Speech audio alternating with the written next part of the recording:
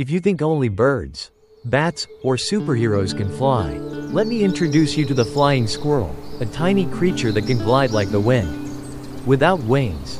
Living high up in the treetops, flying squirrels are expert climbers. But here's the twist. They don't actually fly.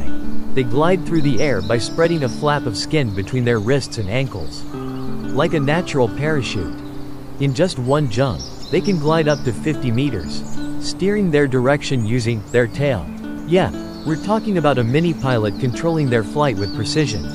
With big, round, sparkling eyes, flying squirrels are nocturnal creatures, sharp-eared, swift, and irresistibly cute. But don't be fooled by their looks, they're escape artists, using their gliding superpower to dodge predators like pros.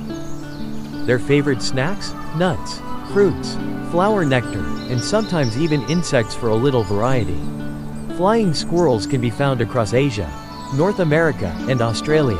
Among them, the Pteropus species in Southeast Asia stands out for its larger size and impressive gliding ability. Sadly, their forest homes are disappearing due to deforestation.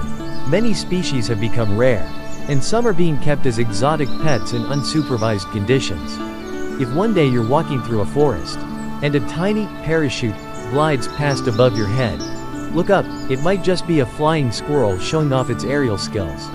Let's spread the love for nature, and protect these little gliders who bring silent magic to the canopy of our forests.